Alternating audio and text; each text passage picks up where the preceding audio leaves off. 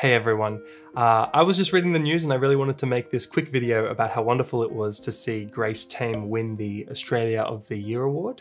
I think the fact that she has won and the power of the Let Her Speak campaign and the empowerment that that brings to childhood sexual abuse survivors is so important, because a lot of the mental health problems that develop with people who have experienced childhood sexual abuse come from the fact that they feel so disempowered, and so much of their autonomy and power has been taken from them at such an early age.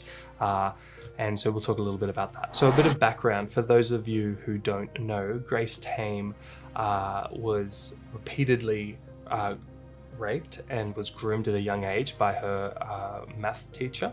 He was, late 50s and she was 15. And this was in Tasmania.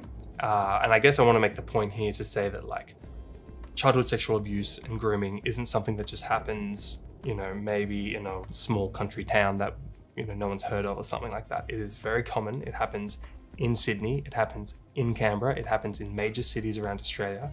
And I've seen a lot of people come through the mental health facilities that I've had placements in, and it just destroys their life. Now, I'm not sure about Grace's history in depth and what were the causes and consequences of things. All I know is that she did have self-harming behavior and developed anorexia nervosa, and I can say that that is a common consequence of childhood sexual abuse.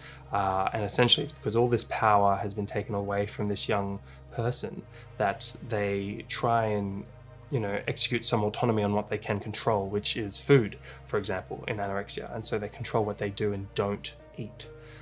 And this can become very serious, to the point of, people die from anorexia because you don't eat, you become seriously dehydrated, you get electrolyte abnormalities, and your heart stops at 18 years old. So it's a really serious condition. But the reason that Grace won the Australian of the Year award, and it's a great story, so I recommend you guys read it, is because she changed the law around victims and what they can say, because there were gag orders on the victims about sharing evidence of childhood sexual abuse.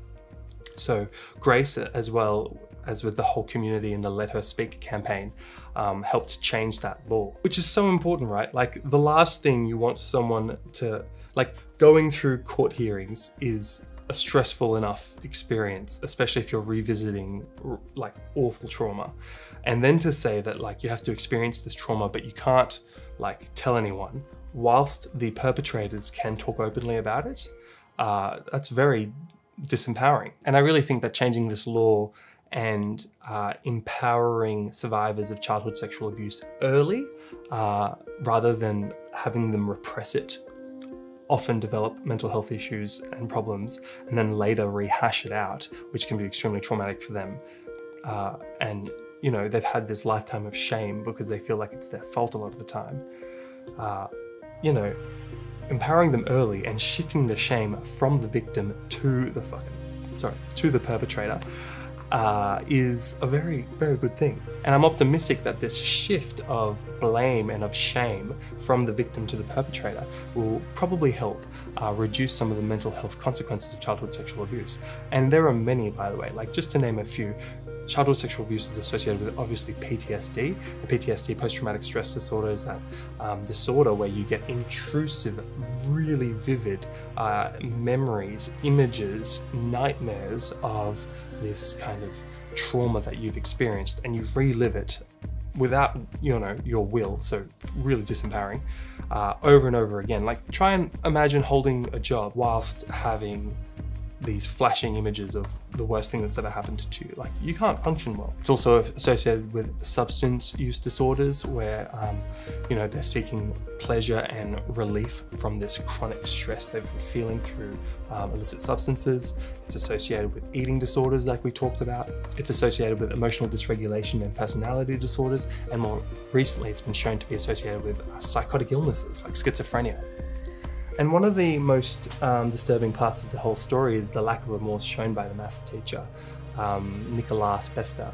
And he feels himself to be the victim. He's self-pitying. He's publicly posted that what he did was enviable and quite horrendous things. He's quite clearly mentally ill. He's obviously got hebephilia, which is kind of like you know, he's similar. It's a paraphilic disorder, so it's like pedophilia, but to pubescent children, or adolescents, I should say. So that's called hebephilia. And it's just like, he has no concept of consent or informed consent, no concept of like human development, and definitely needs his own, you know, rehabilitation of sorts, to say the least. All right, that's it for this video. Just wanted to say a massive congratulations to Grace Tame. If you enjoy this kind of content and other mental health and illness educational videos, consider subscribing to the channel, all that good stuff. You can leave the video a like if you want to support the channel. And yeah, I guess just have an absolutely lovely day, guys.